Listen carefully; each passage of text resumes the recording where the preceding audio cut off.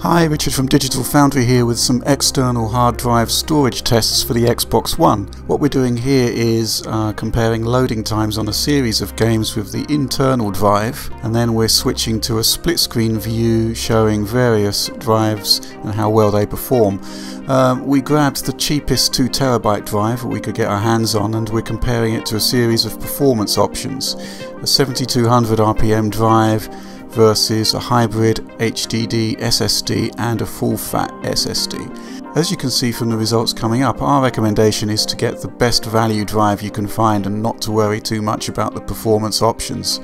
There are small benefits to using more advanced drives, but they don't really translate into a good value proposition. Thanks for watching.